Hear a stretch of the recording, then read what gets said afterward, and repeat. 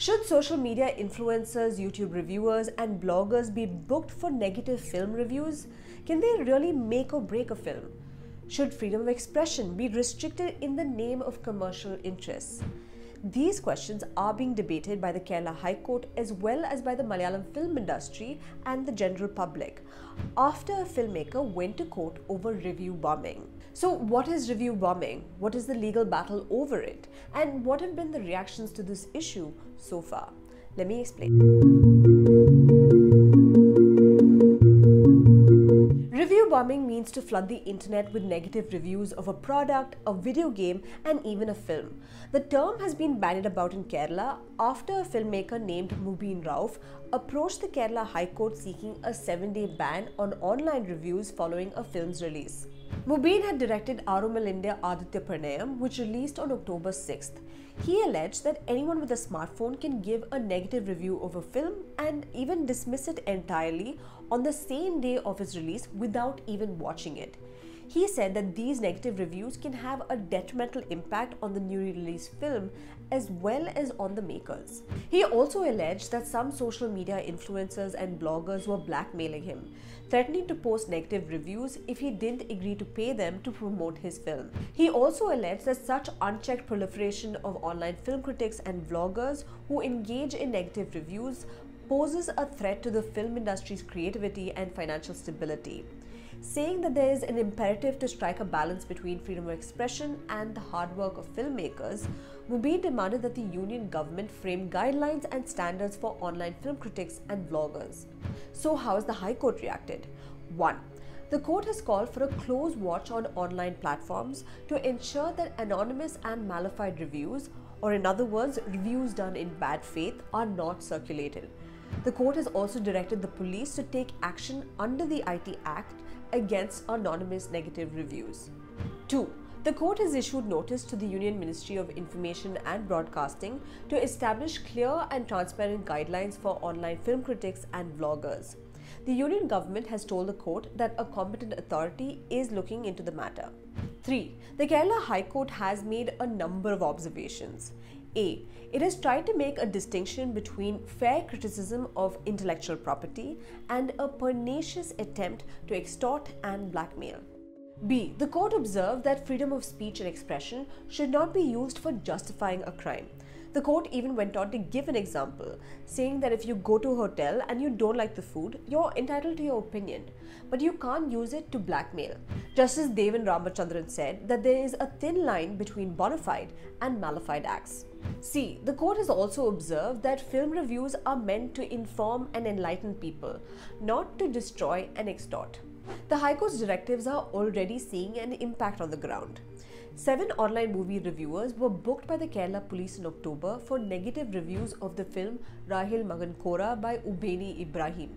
The filmmaker had filed a police complaint alleging that these online movie reviewers were using social media platforms to post obscene comments and negative reviews on the day of the film's release. He also alleged that they were threatening to harm the film if he proceeded legally against them. Since then, the producers of the film Bandra, starring Dileep and Tamanna, have also approached a court in Thiruvananthapuram seeking legal action against 7 YouTube reviewers for review bombing. The makers of the film alleged that these online reviewers deliberately propagated negative reviews to mislead the audience, and this impacted the film at the box office. But what do those writing reviews have to say about this entire issue? I spoke with film critic and entertainment journalist Sowmya Rajendran.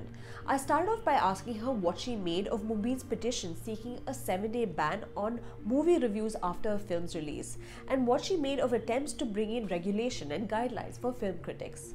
So, when a film releases, within its first 3 days, mostly its fate is decided at the box office. And we call, the Monday test, right? How does the film do on Monday? So if the film has been liked by the audience, then on Monday you don't see a very significant dip. So people are still going to theaters, maybe for late evening shows, to watch the film. And by the time the first week is over, you very well know whether the film is going to continue to grow or if it is going to have a very short runtime at the box office. So if you talk about film reviews, Film reviews are written for the audience to make up their mind whether they want to watch a film or not. Primarily, they can also serve as, kind of, they can be educational to people who want to learn more about the craft of films. It can also help filmmakers figure out where the film has not worked. But primarily, it is written for the audience to tell them whether or not this film has worked for that particular critic. So if you say that, film critics should write their reviews 7 days after a film has released, then you're pretty much making the whole thing redundant, because people have already watched the film. They've already, its fate has already been decided. So why do you need the review at that point? Nobody is going to read it. So I think the film industry needs to understand that film reviewers are not writing reviews for them. Basically, it is being written for the audience.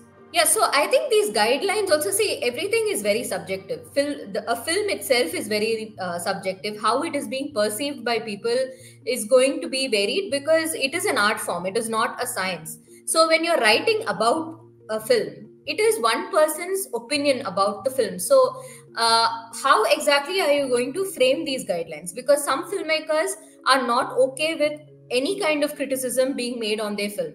So if you say that the language should be polite, then how are you going to define polite? Because there are various instances where even respected film critics, they tend to be respectful towards filmmakers who come with a certain canon of work, whereas they take it upon themselves to to have a lighter moment with less established people.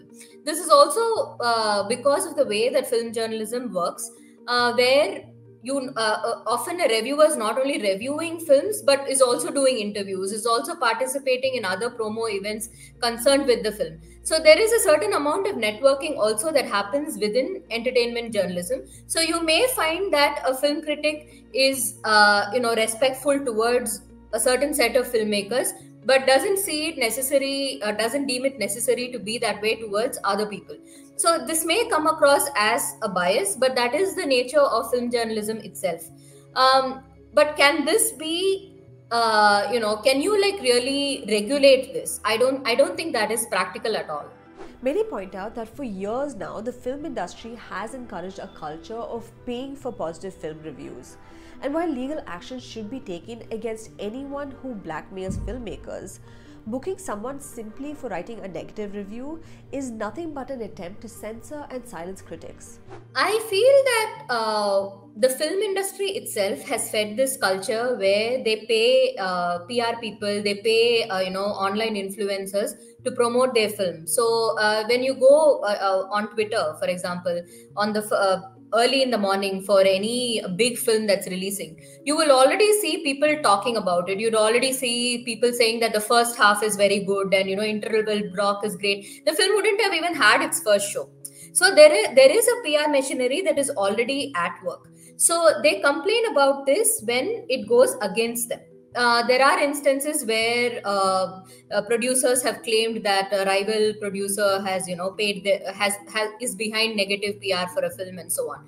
But what I have learned from all the stories that I have done on the film trade is that ultimately it is the word of mouth of the audience that really decides the fate of a film. So it is the first set of people who go on a Friday to watch a film. If they like that film, they tell their friends and family about it, and that's how the word really spreads.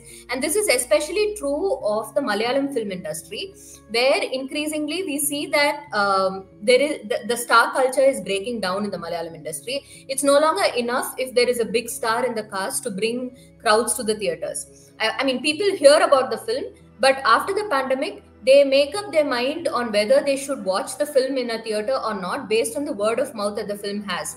So even if a film is very good, if the audience that goes for the FDFS shows, if they feel that you can wait for the film to come on OTT to watch it, then you see that the film doesn't do so well at the box office, and then there are a lot of discussions happening online after the film comes out. So when I say that a film review can be educational, it also depends on what sort of reviews people are seeking out. Not everybody wants to learn to read about the film's craft and what that particular shot meant, and how did the music aid anything in the film, or how what did the editing department do. Not everybody is interested in this. Most people just want to know whether the film is good or not. So they seek out the reviewers who appeal to them, who tell them what they want to know. And that's why each reviewer has their own audience, and that's how they build their audience also. So if everybody is going to say the same thing, then there is no uniqueness in the whole reviewing field. So I feel it is a very difficult. It is very difficult to say who is a bona fide critic and who is a malified one. Of course, if people are blackmailing producers, then that is a different thing. Then they can always go to court or whatever with the evidence that they have, saying that this is happening. But my point is also that even if somebody is threatening that I will give a negative review for your film, it's not going to affect it at the box office if people genuinely like it. So negative reviews can do no damage to a film's prospects. But there are some occasions when a film review can in fact have an impact on the box office. Listen in. No, I think the only time when film reviewers can actually have an impact on the box office is when a very small film releases that nobody knows about, and film reviews help generate word of mouth around it.